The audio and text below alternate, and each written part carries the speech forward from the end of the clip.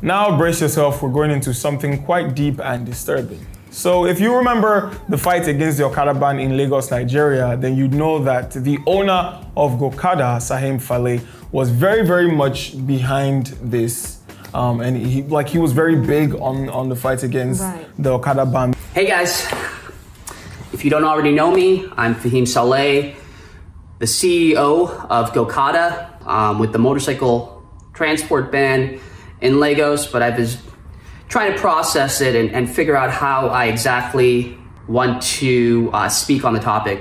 It's a country that I feel has amazing potential and has amazing people, and they just need the opportunity to shine.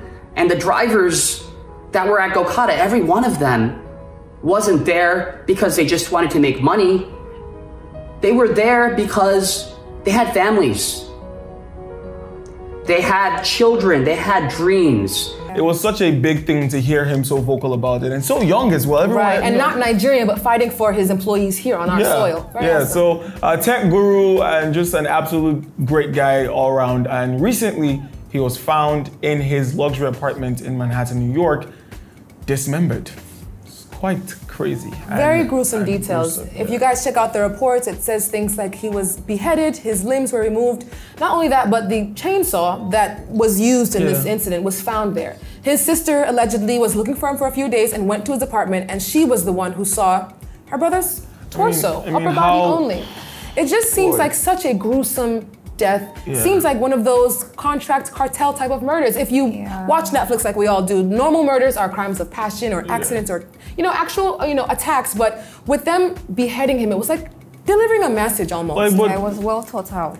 What wanted him dead. What could possibly have led to this? Well, there's been so much speculation. I like to read comments when I look at social media. Some people were saying that during the whole Gokada business, he collected a lot of investments from people, collected a lot of money, and then because Nigeria now banned it and the lockdown started and the pandemic started, he wasn't able to make enough funds to repay the millions he borrowed to start the company up. Those are all speculations, by the way, but we just like to give you guys all of the news. I mean, to be honest, either way, I get it, but then I've always been one to think if someone is owing you money, there's legal ways to get your money back. Killing him doesn't get it back any faster. There isn't any reason to kill anybody at all. Not just the regular way you have to dismember his body. I think that's. I mean, there's no regular way to kill anybody, man. Like shooting someone in the head is not better than. Screw some all around. Okay, yes, dismembering them.